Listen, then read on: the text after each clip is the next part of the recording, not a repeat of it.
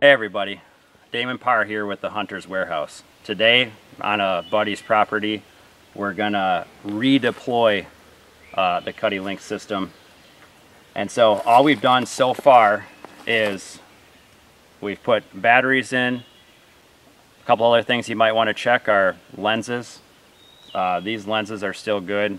These cameras were just used for a couple months last year, so in general I would recommend checking your lenses once a year, especially if you're running them all year. Sometimes they wear down, and that can really give you better picture quality just by updating to new lenses. This is a redeploy video, so this is meant to be very quick. June 23rd, it's the perfect time of year to be putting cameras out. Bucks are growing their racks, and I'm just going to turn this camera on with the mode button, and this is the cellular camera. So hitting mode, over to commands. I'm going to hit more until I get to cell menu, hitting up twice to get into the cell menu, and I'm going to hit more until I get to cell test. Once I'm on cell test, I'm hitting the up arrow twice to run the cell test.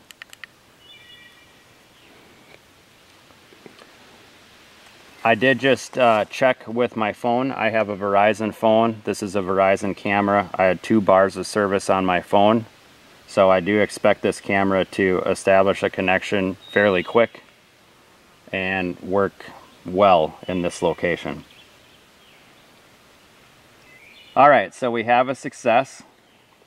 That established pretty quick, so we're good to go.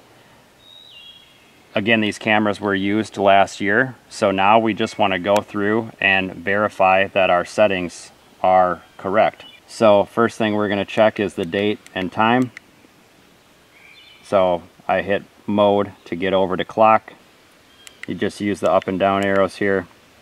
Mode to go from hours to minutes. Up, down.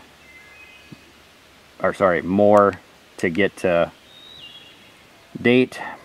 Up and down arrows to change. More. Okay, time and date are correct. We're going to hit mode over to commands, and now we're going to check the link settings. So once I'm on commands, I'm hitting more to get to link menu. Once I'm on link menu, I'm hitting the up arrow twice, and this gets us into the link menu settings. Okay, this is the home camera. Cellular camera is always the home camera. More. This location is location 1.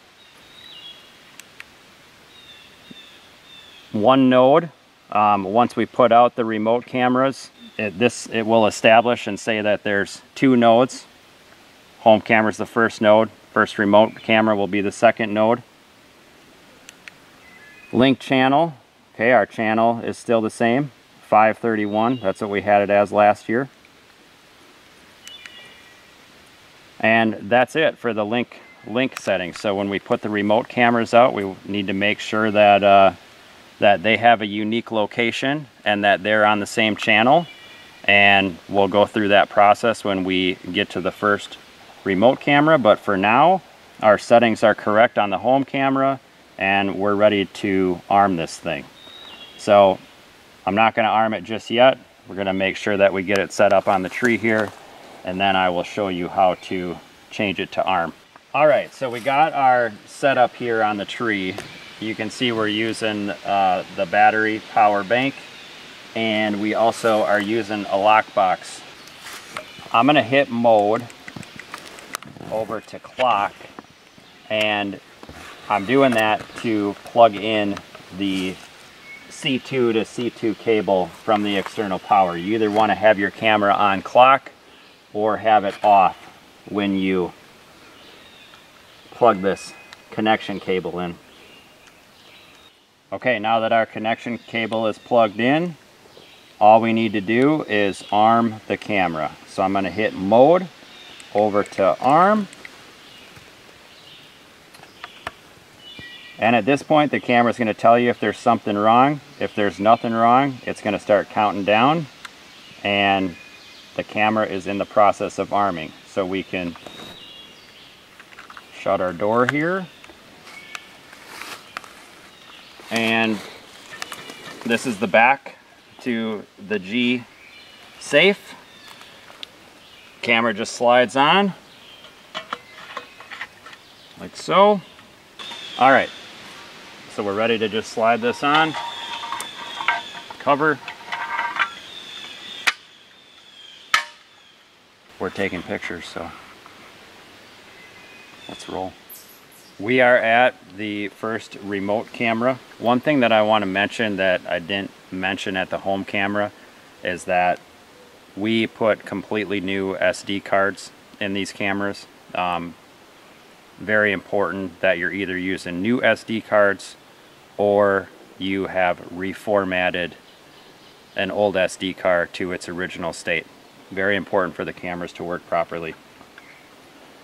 We have this set up in the J safe. We have our battery power bank connected, and now we're going to turn it on and verify the settings. So I'm hitting mode to clock, and the date and time was set on this morning. We're hitting mode over to commands, hitting more to get to the link menu. Once we're on link menu, hitting up twice. Now this is a remote camera, so we got remote. The location is 2. So again, the home camera was location 1, this is location 2.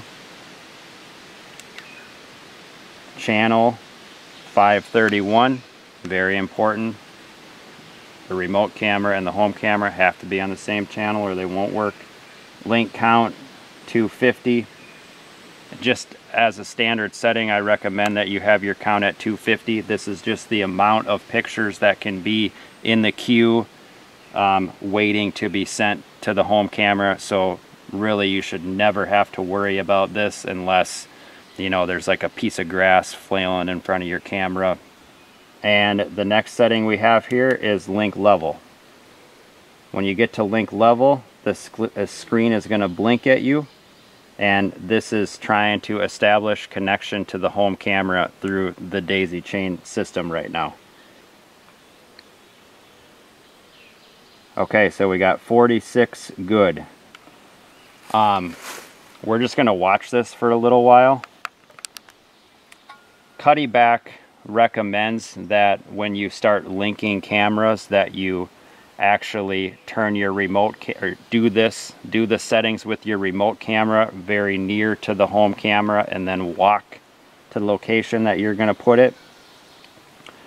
I personally don't do that, and I've never had a problem. I just go to a location that I think is going to be within range, and then as long as when you establish the link level, if you watch it for a minute to 2 minutes, you're going to have a good idea of what that level is going to be.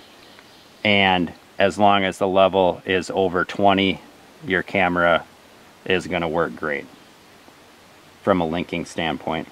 So you can see this has gone back and forth between 42 and 38.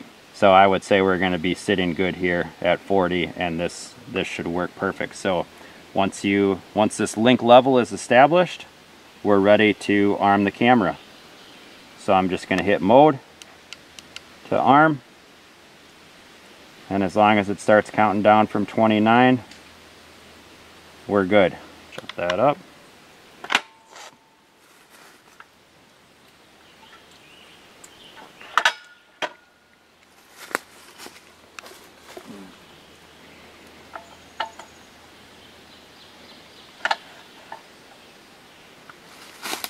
The other thing I'll say is we're kind of on a downslope here. We're shooting main intersection. There's a scrape right down here. In general, I would say I put my cameras mid-thigh to waist at the highest if you're on flat ground.